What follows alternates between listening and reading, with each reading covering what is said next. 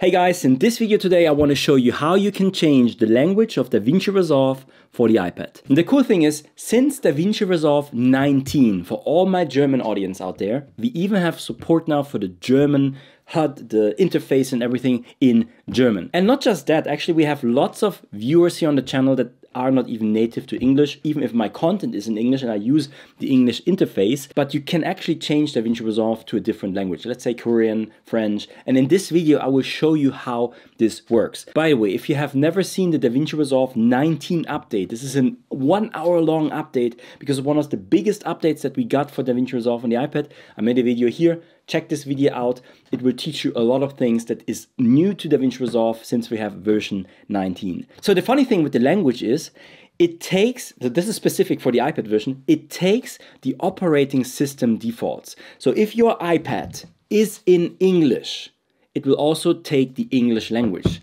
But for example, a lot of my German audience, they actually have a German interface and operating system.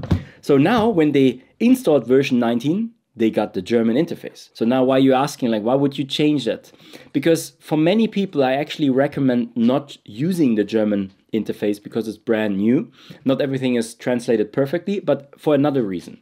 Since now 20 years, we have DaVinci Resolve, and most tutorials out there, even here on YouTube, not just my channel, but even my over 300 videos that I did on DaVinci Resolve on the iPad, they are all with the English interface. And I have another channel that is completely in German, where I teach you everything about DaVinci Resolve in German, but I still used the English interface because at that time when I recorded those videos, it wasn't possible in German. So I tell the people, so even if you find videos not just from me, let's say a five years old video, that will probably be with the English interface. But the stupid thing with languages sometimes is that they even translate important stuff, like for example the pages.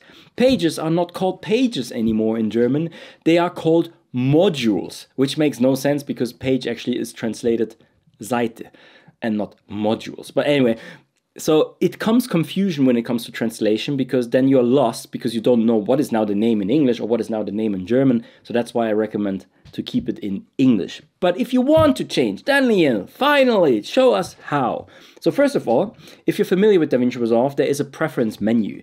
I put this now on a shortcut. This is not the preference here on the bottom. So like you have some of your settings here if you come to the gear, but there's actually another preference window that looks like this, where you have the UI settings, system settings, and if you come here to user, by the way, it's still German here, but here I see UI settings, language, currently German. The funny thing is, if you change that here, that doesn't affect DaVinci Resolve. You have to change the language outside of the app. So you have to come into your settings and search here for DaVinci Resolve. This is the app, DaVinci Resolve. Now you're here in this window and scroll down. Very important, not the first language, that will actually do nothing. Don't change it here. Who cares? I don't know why it's even in, I don't know what it changes, but if you want to change the interface of your DaVinci Resolve, you have to come here to that one, preferred language, language currently, and by default it is set to auto. That's why it takes the default language of your operating system of the iPad. So if you want to change that now, for example, to English, then you change it to English, or these are the languages that you have. I guess that's Korean or Chinese, I have no idea. But we have French, we have German, we have Italian, we have Portuguese, we have, I think, Polish, or I don't know what this one is, Espanol, Hindu, I guess, and I don't know the last one. Please let me know in the comments if you know which one of those are. I'm sorry for that, I don't know. But anyway, if I want now the English one, I can select the English one. And that's it. Just restart DaVinci Resolve. So I close DaVinci Resolve and come back to DaVinci Resolve, reopen everything, and now it will actually load the program in the preferred language. In my case, that's now in English. And fun fact, since the last update of DaVinci Resolve on the iPad, the newest one, all of our pages stay actually open. This is amazing. So yeah, that's it for this video. I'm Daniel, welcome to my channel. If you're new, consider subscribing. It's all about filmmaking and filmmaking with the iPad on the go, DaVinci Resolve, Final Cut Pro. You're in the right place. See you in the next video. Bye.